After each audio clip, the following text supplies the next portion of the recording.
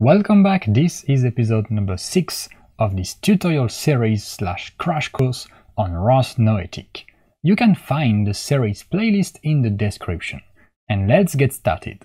So in this tutorial the goal will be to understand what are ROS topics. So for now we've used some nodes and you have seen that actually some nodes are able to talk between each other. So they can communicate and they can exchange some information. So let's start again the nodes that we have started at the beginning. So I'm gonna start a ROS master now, because you know that you have to start a ROS master before you can start any node. And I'm gonna start, so ROS1, let's go back to ROS tutorials, and let's start the talker node. So the talker node is a node that's gonna print something, and it's also gonna send this data to another node, and this node is, so ROS1, ROS tutorials with listener. Okay, the listener is receiving data from the talker node. So how do we know that? If we go back to RQT graph here, well, you can see that this node is sending data to that node through the chatter topic. Actually, let's come back a second to the terminal. And let's try to use some new command line tools to kind of know what is being sent, to where, etc. So you can use a command named ROS Topic list. So we used before ROS node list. Here you can use ROS Topic list. Okay, so the command lines are very simple.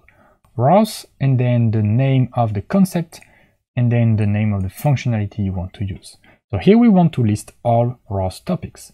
And you can see we have stuff with ROS out, which are for debugging, and we have here a chatter topic.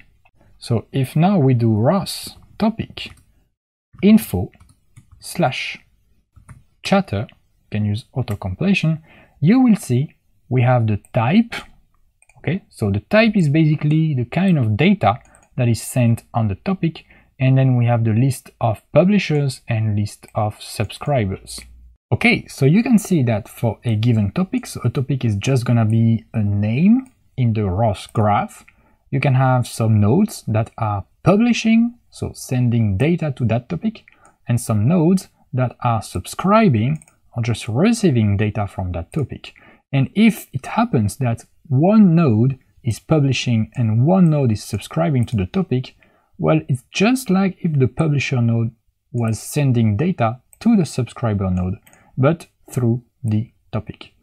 And the type is std messages here, string. So what is this? You can do ROS msg show and then the type. So just copy the type here. And you can see this message contains string data. So this is the data type, string, and this is the name of the field. So we have a data field with a string data type, and that's what's being sent here. Okay, this is a string hello world with a timestamp, and this one receives hello world with the timestamp. So that's exactly what's being sent. And if you want to, so let's do clear here. If you want to check what is being sent on a topic, you can also do ROS topic echo and then the name of the topic here, chatter. And you can see we receive, so data, that's the field, with the string, okay? So let's say we don't have the listener running, we just have the talker running, then we can just debug and easily see what's being sent on the topic. Now if I kill the talker node, you can see we don't receive anything. We are still listening, but we don't receive anything. If I start talker, we can receive some data. Okay, and let's go back here. Let's start the two nodes again, and let's come back to RQT graph. Okay, let's put full screen. And here, well, make sure you select nodes topics all and put the group to 0, and you should see that. So you have this node, which is sending data to the chatter topic. Okay, that's gonna be a square. And this node, which is subscribing, okay, from the chatter. And so by doing this, the data is gonna flow from this node to that node. Alright, so as you can see, topics are a way to communicate between nodes, and you can send what we're gonna call a data stream. So some data is gonna be published from the publisher here, gonna arrive to the topic, and basically this, because it's subscribing, is gonna receive any data that is published on the topic. And you could have different nodes sending data to chatter. In this case, this node listener would receive all the different messages that are being sent. You can also have different subscribers, and if you have different subscribers, all subscribers are gonna receive all messages published to the topic. Okay, now let's close that, let's kill this, and let's use another example. Okay, let's do clear here again. Let's come back to our turtlesim. Let's do ROS1 turtlesim. Let's run turtlesim node. So we can have the robot here in the graphical interface. And then here I'm gonna do ROS1 turtlesim again. And there is a node called, so an executable called draw square. And this is gonna send some data so that the turtle here can actually draw a square. Okay, as you can see, it's moving and drawing a square. So I'm gonna leave it just a second to see the square finished. Okay, and then it's gonna start again. So it's gonna, as you can see, send some different goals, etc. So if I do RQT graph, and okay, make sure you have nodes topics and also group 0. If you have group 1, you're gonna see something like this, but I find it easier to understand with group 0 here. So we have a turtlesim node that is responsible for the turtle on the graphical interface. We have a draw square node that's gonna basically control this node. So it's gonna send some comments, and it's gonna also listen to the current position of the robot. And so here we have, as you can see, 3 different topics: turtle1 color sensor, turtle1 pose, and turtle1 command velocity. So this topic here, well, the turtlesim is gonna send data to the topic, but no one is subscribing, so nothing is gonna happen with that. Now with the pose, you can see that turtlesim is gonna send messages to the turtle1 pose topic, and the draw square is gonna listen to this. This actually contains the current position and orientation of the turtle.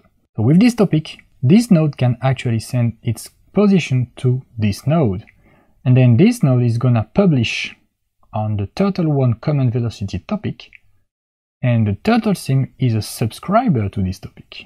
So it's gonna receive new commands from the draw square node. And as you can see here, we have a closed loop control.